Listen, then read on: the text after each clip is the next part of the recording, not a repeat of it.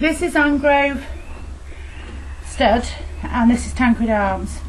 She is just over her due date, and this is a good example of a mare who's about to foal. She's probably about 24 hours from foaling, or 12 hours, we're not quite sure, but she's got one.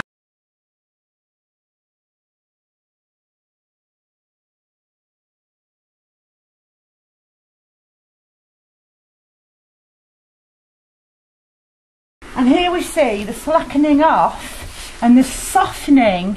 It's very, very, very soft, just like jelly, and it will relax either side of the tail head here. And moving to the vulva, you can see there is a softening and an elongation and a relaxing of the vulva. You can see that she's bagged up very well from behind, and again we have the softening up here on the loins. So this mare should foal within 24 hours.